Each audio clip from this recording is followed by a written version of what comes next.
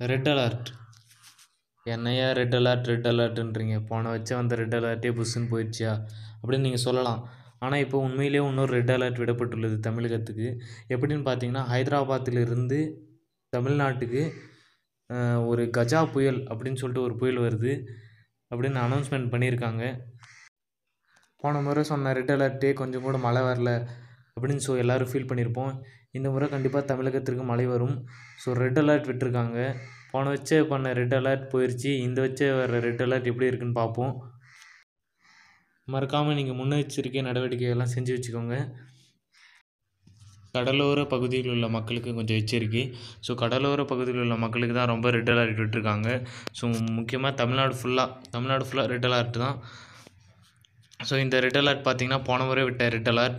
இந்த red alert waste. மழை லைட்டாக தான் பெஞ்சி. பட் இந்த முறை கண்டிப்பாக மழை பெய்யும். பட் எல்லோரும் அவங்க திங்ஸை பேக் பண்ணி வச்சுக்கோங்க.